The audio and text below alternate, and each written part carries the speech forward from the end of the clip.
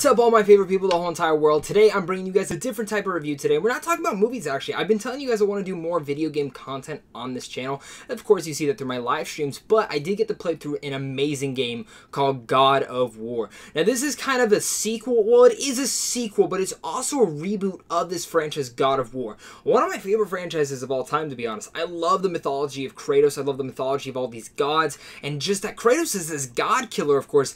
And, you know, I'm going to say this is a non-spoiler review because I think this is a game that a lot of people have not played yet, but I think this is the game that, if you don't own a PS4 yet, this is the reason to own a PS4.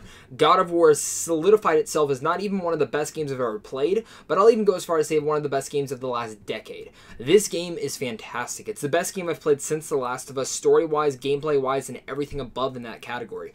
And yeah, I knew I blew my load already, but before I really get into the specifics of why I love this game, I do want to bring up the few issues I actually did have this game. I think this game is a masterpiece on a storytelling level, but I think as a gameplay level, there are a couple issues I do have with this game. They're not really just issues, but things as just a fan of the series that I really did want to see more of in this game. Most of it being with the boss battles. A lot of the boss battles in this game are actually very repetitive. The other God of War games, I thought they were very much more creative with the different gods and different elements, but given this game is really just an introduction to this new Norse mythology. Of course, the other ones were more of the Greek gods like Zeus, Hades, and whatnot, but this one's kind of touching on a different category with Norse gods like Thor, Loki, Odin, Baldur, and so much and so forth.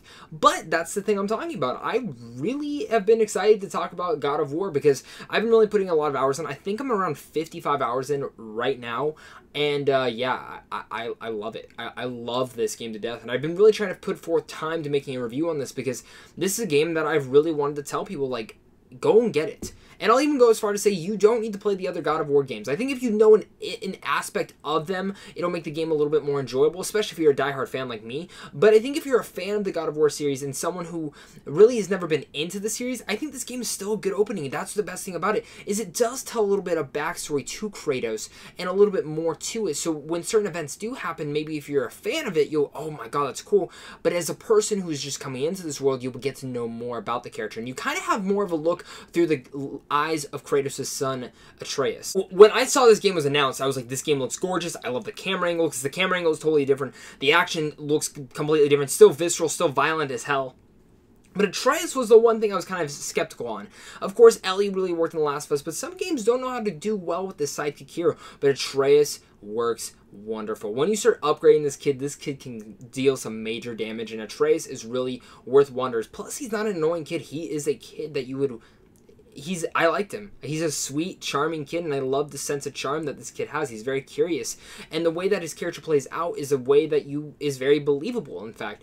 And I just love what they did with the character, and just really the story is very small scale on a big world kind of level. You know, it's not just, oh, we're trying to save the world, or this is a revenge tale. No, this is the story of Kratos and his son taking a journey to behind the highest peak of the mountain to spread his wife's ashes. And that is something that, you know, it's a father-son tale, and there's a lot of bonding in there because they're not really the closest. And it's just such a touching story. It's different. The events that happen along the way, the action along the way is very visceral. It's gritty, like I was saying. I would even say this is more intense than the last few God of War games, just because this back focus on the back of you, and the fact that this game is really all just a one-shot take, kind of in the vein of a Birdman, where there's no loading screens. You're practically just following these characters on this one-take journey, going in and out of cutscenes, going in and out of the action. It's just so seamless, and Santa Monica Studios did such a fantastic job with that. Again, that adds to the violence. It adds to the damage you do with the weapons you get in here. I mean, this axe is badass. You are pretty much the mix between Thor and Captain America, with him wielding a shield and him being able to throw the axe and call it back, throw it back and call it back. And this game is hard. This game is like, if you play it on the hardest difficulty, this game is like Dark Souls hard. That given you can tone down the difficulty, but it's still a tough game, and I like when games give you that sense of challenge where it makes you want to go back, play it, and see, okay, how can I defeat these enemies? Because each enemy has a different type of attack and a different type of weakness that you can actually learn through defeating them more and more, and Atreus actually tells you and helps you with this kind of bestiology lore that he makes. God of War, again, is a beautiful game. Graphics are some of the best I've ever seen. I still think Horizon Zero Dawn has the best graphics on the PS4 so far, but I will go as far as say God of War is up there. It's a beautiful looking game, a beautiful new world to explore, especially if you're a God of War fan. Kratos' character is developed more and more that you can ever imagine. It makes you excited to see what they'll do now with this Norse mythology, with the God of War world. Witch of the Woods is another great addition in here, and even this talking head that gets to follow you around is great as well. You think it would be kind of annoying, but it doesn't. It adds great humor. Again, the mythology is great in here. I'm more of a fan of Norse mythology than the Greek, so I'm kind of already attached to this as well.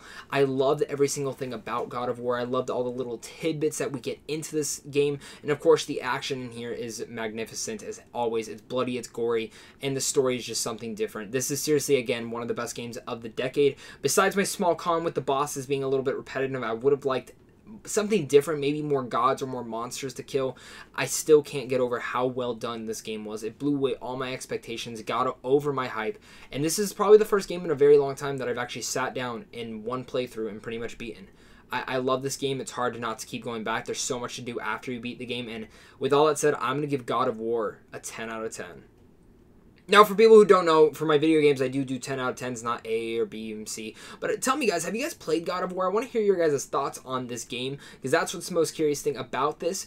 And really fast, you know, if you guys want a spoiler review of this game, please let me know down below. I will be glad to do a spoiler talk about God of War. I think this is a very game that holds tightly to a lot of the secrets. So don't go into this game. You want to go in this game not knowing anything. Of course, guys, thank you guys so much for watching. Make sure to look out for my God of War ranking of every single God of War game. Surprisingly, I've played every single God of War game, even the phone game, and that will be in my ranking. So make sure to look out for that, guys. Of course, until next time, guys, make sure to hit that like and subscribe button, especially if you're new. Hit up all my social media links so we can talk more geeky culture. And, of course, go to hit up Sandwich John Films so you guys win advanced movie screens, movie news, and movie reviews also over on that website. So until next time, stay classy.